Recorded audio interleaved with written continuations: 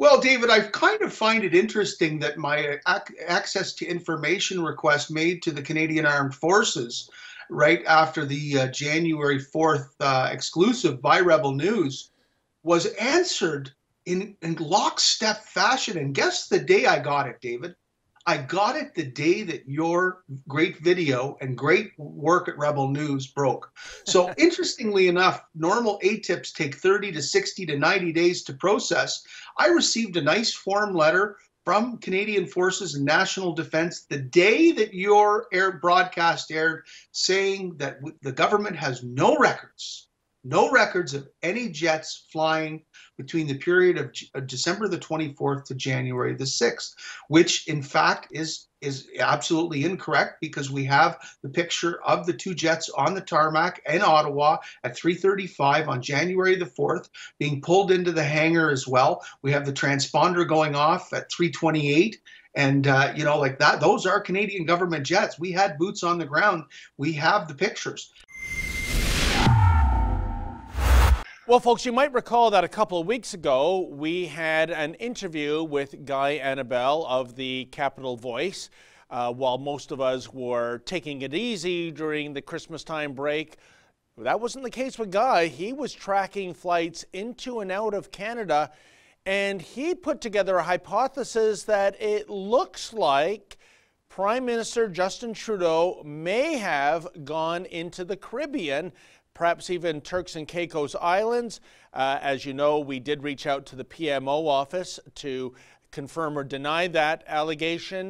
They never responded, and sometimes I guess silence is deafening. And I'll tell you, we've got Guy back to talk about the fallout of his flight tracking and his interview on Rebel News. So without further ado, here is Guy Annabelle himself from Ottawa. How you doing, my friend?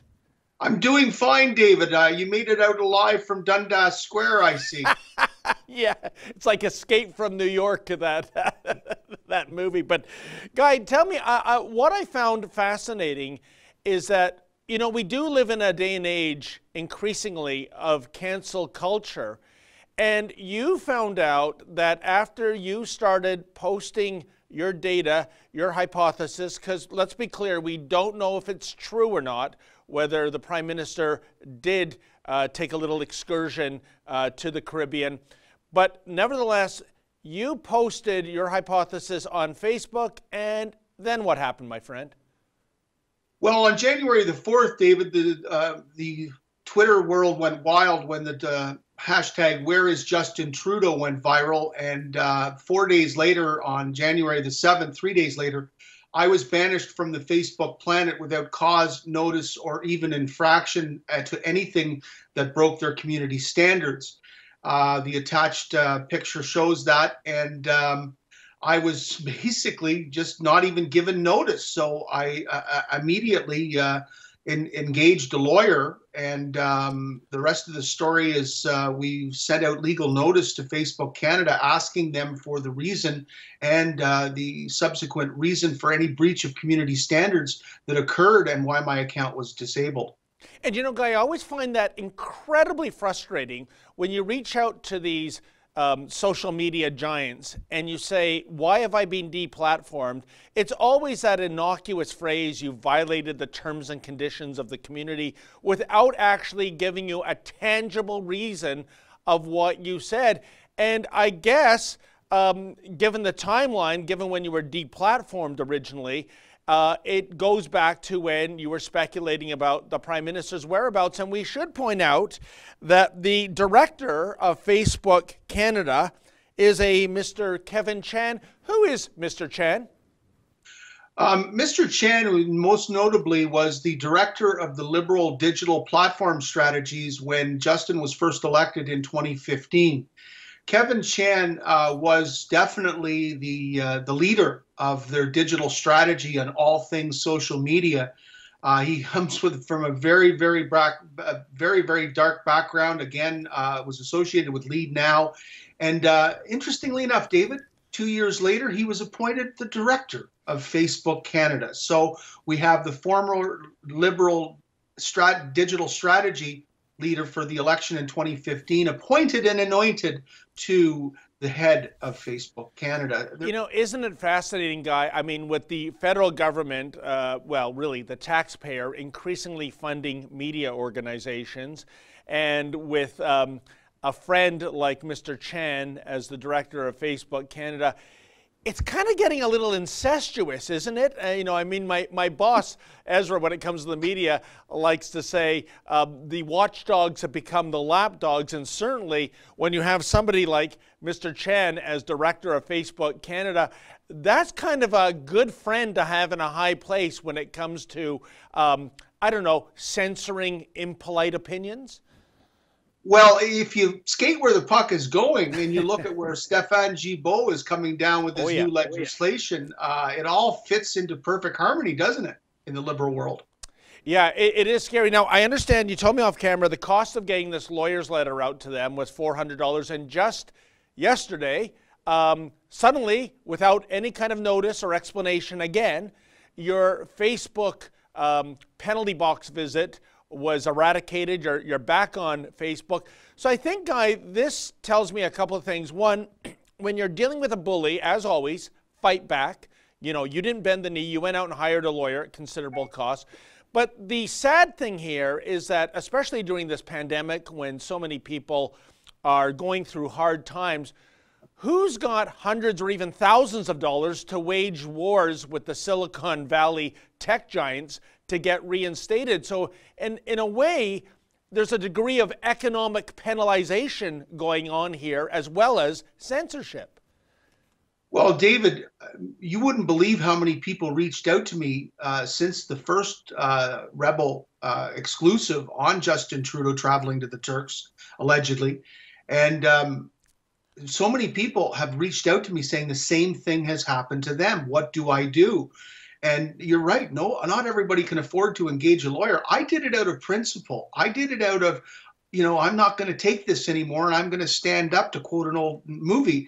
And I was very well served by a prominent Toronto lawyer, and he engaged very rapidly. He knows the plight that many people are going through, and both under the Human Rights Code of Infractions of Ontario, I was not economically hurt as much as some of the people that have called me that own media companies and own website making companies that integrate Facebook into making these web pages. So they cannot now manage pages that they manage for their customers because they've been thrown off Facebook and really have been economically hurt by the arbitrary actions of Facebook, again, without producing cause or the breach of standards. If we know what the rules are, and we know when we've broken them, David, then we can basically adhere to them. That's what a normal, reasonable, tax-paying human being does in Canadian society. But again, if we can arbitrarily get thrown off the platform without cause or notice, what does that say for Canada as a free speech country and a rule of law country? Well, it's chilling, Guy, to me, especially as a journalist, to see this kind of censorship going on behind the scenes. But, you know, it's interesting. Just for speculating, and I think it was fair speculation, we won't rehash all the evidence you presented on the first video. People can go back and watch the original video, but you were tracking flights. You talked about when it landed back in Ottawa in January, a 5-car motorcade, I believe. I don't know many people in Ottawa other than the Prime Minister that gets a 5-car motorcade. There was that photo. We don't know if it's legit or not, but it looks like Justin Trudeau on a beach. It could be photoshopped. It's just all speculation. But, you know, the video did extremely well over 100,000 views. Most people were incredibly intrigued, but there were naysayers out there. There was one person who basically said, your source, meaning you, Guy, is either a liar or an idiot. That was his words, because he was doing flight tracking himself, and none of this, allegedly, according to him, happened. So what to believe, my friend? Well, David, I kind of find it interesting that my access to information request made to the Canadian Armed Forces right after the January 4th exclusive by Rebel News was answered in lockstep fashion. And guess the day I got it, David? I got it the day that your great video and great work at Rebel News broke. So interestingly enough, normal ATIPs take 30 to 60 to 90 days to process. I received a nice form letter from Canadian Forces and National Defence the day that your broadcast aired, saying that the government has no records of any jets flying between the period of December the 24th to January the 6th, which in fact is absolutely incorrect, because we have the picture of the two jets on the tarmac in Ottawa at 3:35 on January the 4th, being pulled into the hangar as well. We have the transponder going off at 3:28. And, like that, those are Canadian government jets. We had boots on the ground. We have the pictures. And again, David, I've been called worse by better. And again, we all know that the success of the video and the success of Rebel News telling this story is indicative of how people are really, really clamoring for an alternate news source. And congratulations to Rebel and to all the great work that you do, David. Hey folks, are you a business owner and you are sick and tired of the authorities telling you to keep your store closed? Well, if you plan to open up illegally, I want to hear about it. Please go to iwillopen.com. That's iwillopen.com.